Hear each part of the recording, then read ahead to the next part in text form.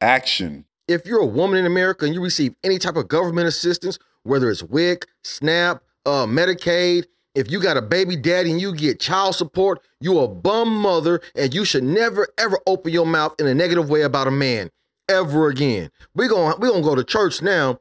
We're going to start telling the truth. This is pure gospel.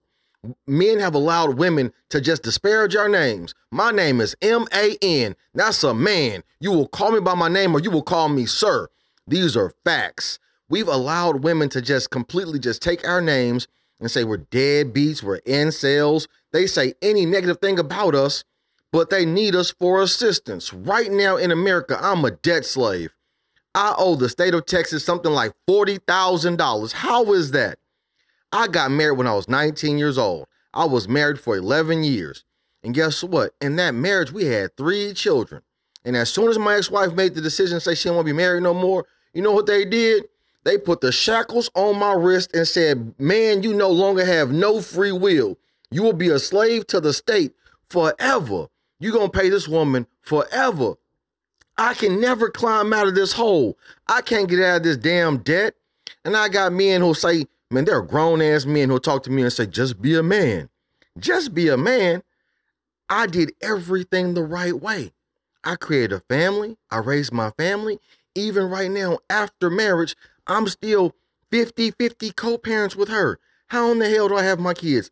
Every weekend, all the holidays, and all summer long. You know what mothers get? And I ain't trying to tear down my ex-wife because I think she's a fantastic person. Fantastic people can use a predatory system to work against other folks. She goes to work whenever she wants to go to work, and when she goes to work, my children go to school. When they come out of school, guess what? How was your day? Good night. Wake up, go back to school. And then on the weekends, go see your daddy. I don't get no time off. Friday, Saturday, Sunday, daddy time. All of summer from May till August, daddy time.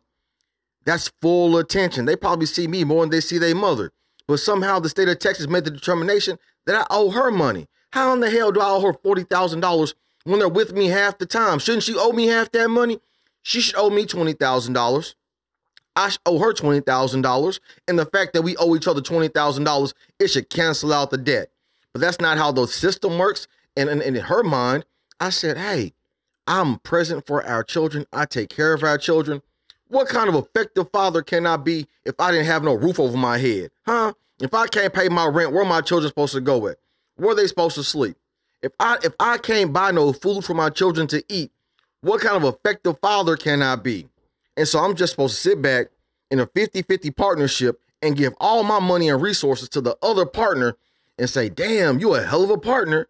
What about the father? The father is the most essential tool when it comes to a person, to a young person, to a child. The father is the most essential resource when it comes to a child. You can look at all the statistics. If you have a father that's present in his child's life, the dropout rate goes down, the incarceration rate goes down. They become better human beings. But we're choosing not to acknowledge these facts. We just give women all this power and say, hey, you could just be the worst mother in the whole history of the world, and we still gonna give you money. We still gonna give you food stamps. Here goes some WIC for you. Here goes some child support for you.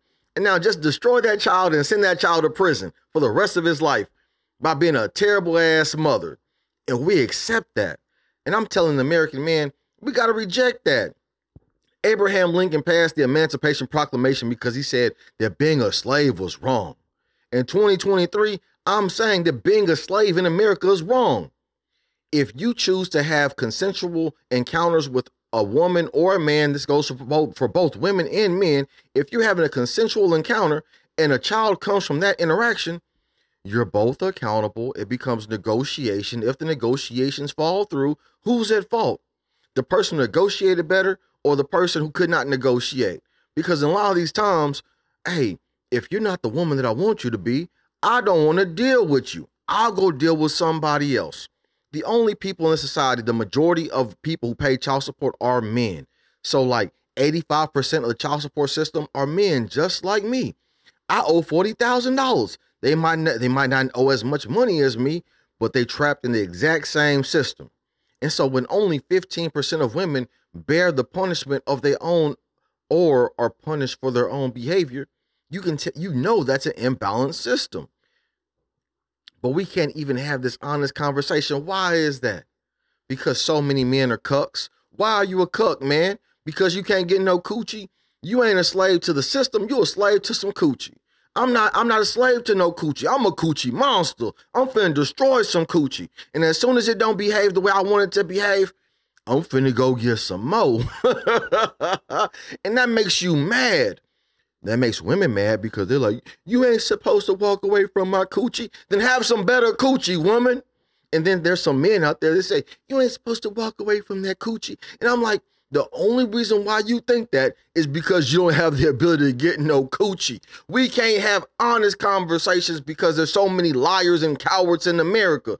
And I'm looking for patriots. I'm looking for freedom fighters. I'm looking for American men to stand up, hold their nuts and say, you ain't finna continue to take advantage of me. Hell no. I'm free. And not only am I free with my words, with my bodily autonomy, I am willing to defend said freedom. If 10 million men decided to boycott this child support system, there would be no child support system. But you too scared. You are scared. Ooh, I want to talk to you bad, but I'm controlled by my digital overlords. YouTube is going to censor me and say, you can't say that. But I'll tell you this, as soon as American men stand up and defend their freedom, we get actual freedom, not perceived freedom. The whole system will break as soon as men say, you're not going to continue to use me as no slave. Freedom coming. Freedom coming now. The greatest American alive. The greatest American alive. The greatest American alive. The greatest American alive. The greatest American alive.